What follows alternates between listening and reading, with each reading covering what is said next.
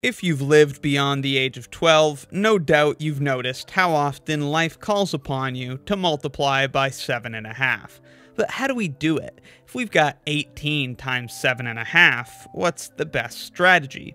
One way is to just use the distributive property to break this down a little bit. 18 times 7.5, of course, is the same as 18 times 7 plus 1/2.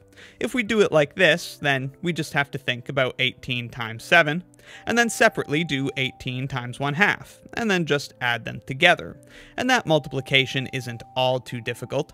18 times 7, we can think about that as 10 times 7, which is 70, plus 8 times 7. 8 times 7 is 56, and so when we add that to 70, we get 126. And then we just have to do 18 times 1/2, and so that ends up being plus 9. Final answer then is 135, and another multiplication by 7.5 has successfully been conquered. However, I intend to change your life, for there is an easier way. Think about it like this. What is 10 divided by 4? Well, certainly it is 2.5, or 2.5. But what's 2.5 away from 10? Turns out it's 7.5. 10 minus 2.5 is 7.5, or 7.5. And it's important to note that 2.5 is just a fourth of 10. So said differently, 10 minus a fourth of 10 is 7.5. So if we want to multiply something by 7.5, all we really need to do is multiply it by 10 and then take away a fourth. If we do that, it's just like multiplying by 7.5. Going back to the example of 18 times 7.5, a very quick way to do this is to just say, well, 18 times 10 is 180, and a fourth of 180 is 45. So just subtract 45, and thus our final answer is 135. You can actually subtract the fourth before the multiplication by 10, or after the multiplication by 10, whichever you prefer. In some cases, like this one, I may prefer to take a fourth away first. I know that a fourth of 24 is 6, so if I subtract 6 from 24, well, I get 18, and then I just multiply that by 10. Final answer, 180. This works, of course, because if you take a fourth away from something, then you're left with 0.75, or 3/4 of that thing. And when you multiply that by 10, that just gets you to 7.5, or 7.5. And so in the end, we've multiplied by 7.5. Let's try a couple more quick examples. 40 times 7.5. What's that? Well, take a fourth away from 40. That gets us to 30 times 10 is 300. What about 280 times 7.5? Well, a fourth of 280 is 70. Take 70 away and it's 210. Multiply that by 10 and it's 2,100. What about 1216 times 7.5?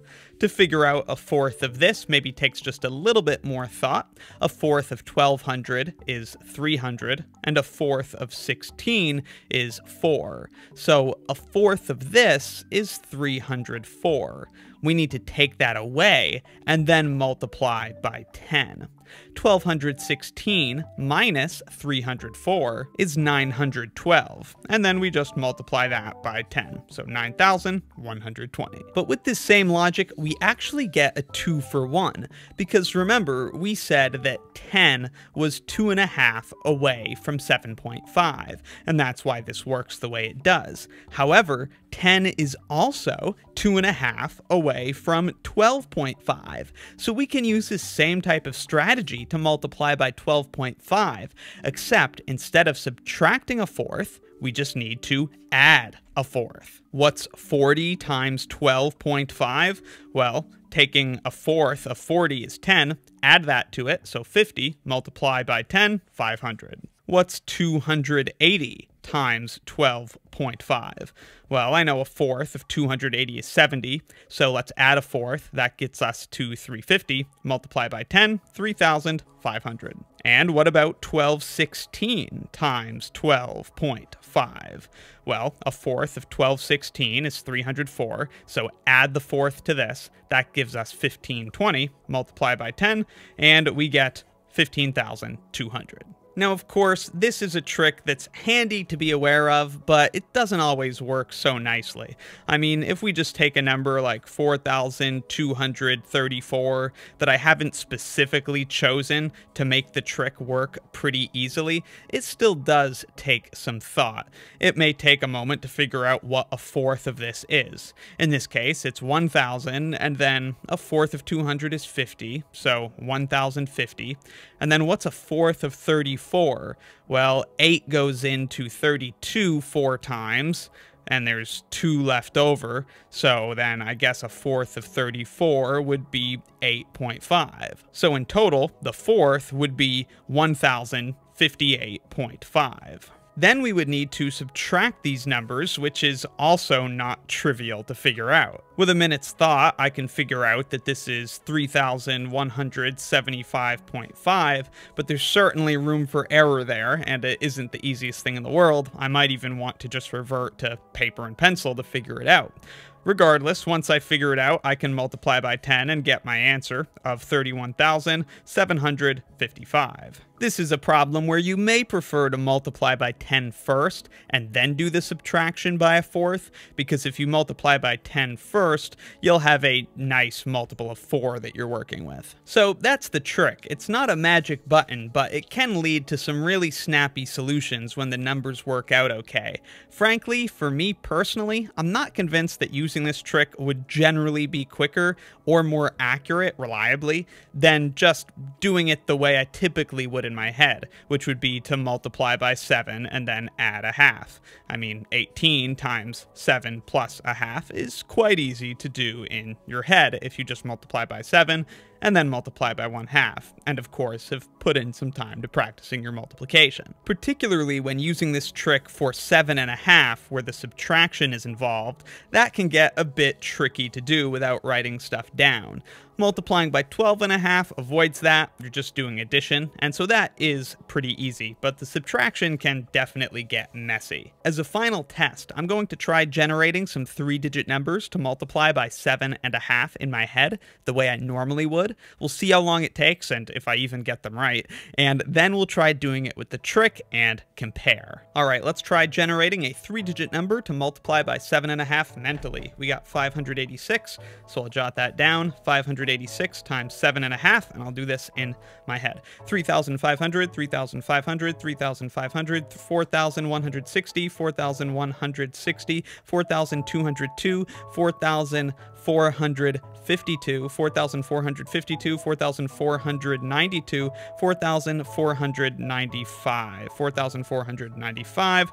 That is my answer. Let me check if I got it right. I did not get it right. I was off by 100. All right, let's try again. And for our second number, we have 843. Ugh, okay, multiply this by 7.5. 843 times 7.5 in my head. Here we go. 5,600, 5,600, 5,600, 5,880, 5,901, 5,901, 6,301, 6,321, 6,322.5, 6,322.5. That is my final answer. All right, we got that one correct. Let's try one more. Here we go for our last 3-digit number. We have 115. Perfect. Nice and easy. 115 times 7.5. So for this guy, we've got 700, 700, 770, 805, 855, 862 and a half, 862 and a half. I tried to rush that one. Let's see. Is it right? All right, that one is correct. Let's try a few now with the trick. All right, let's get our first 3-digit number for the trick, 960. I think the trick is definitely going to help here. All right, 960 times 7.5. I'll just multiply this by 10 first, so 9,600. What is a fourth of 9,600? Well, that would be, let's see, a fourth of 1,000 is 250. We need 9 of those, so 2,250, and then a fourth of 600, 2,250, 2,250, 2,350, 2,400 is a fourth. I could have done that a lot faster. And then the subtraction gives us 7,200. That is correct. I feel it was pretty poorly done. Let's try again. Hopefully give this trick a fair shot. For our second number, we have 900. That's so similar. Let's just do a different one. 662. Okay, 662. Again, I'm going to multiply this guy by 10 and then take away a fourth of that. Multiplying by 10 gives us 6,620. What is a fourth of 6,620? Well, that would be, let's see, 250, 1,750, 1,750, 1,875, 1,875, 1,880, I think, 1,880. And then if we do the subtraction, it is going to be, let's see, 5,740. I don't know how I feel about that. That is wrong. I screwed my division way up. This should have been 1655. So at least for me, this is where the trick sort of falls apart, is that in general, finding a fourth of something is just not trivial. I find juggling the numbers in my head the standard way much easier. But we're going to try busting out one more 3-digit number. We've got 242 times 7.5. 242 times 7.5. A fourth of 242 is just 60.5. So if we just take away 60.5, then we're going to get, let's see, 181.5. So 181.5 times 10, it's going to be 1,815, I think. All right, that one was correct too. So 2 for 3 with both methods. I don't know what the times are. You'll see it in the edited video. I think I was quicker in my head, but I'm not sure. I was definitely more confident in my head. This, for me, felt really clunky. So let me know what you think about the trick. Be curious to hear your thoughts. I think it's a little bit more consistently easy with 12.5 because you don't have to do any subtraction, but the subtraction with the 7.5 situation, along with cutting something into fourths, just is a bit of a challenge depending on the number. So your results may vary with this trick, but hey, it's a handy thing to have in your toolkit because depending on the number, you could get the calculation done pretty much instantly. I'll leave you with that. Be sure to subscribe for more of the swankiest math videos on the internet. From my fate, twisting to escape this. Cutting out my wrist if you can break it. Breaking in my past, I'm making it up fast. So slow down, give me the time so I can fake it. Erase the tune of words and just how I say shit. And let me speak my poetry to your face. It's not in the mid if you ain't listening. Not infinite if you ain't really in it.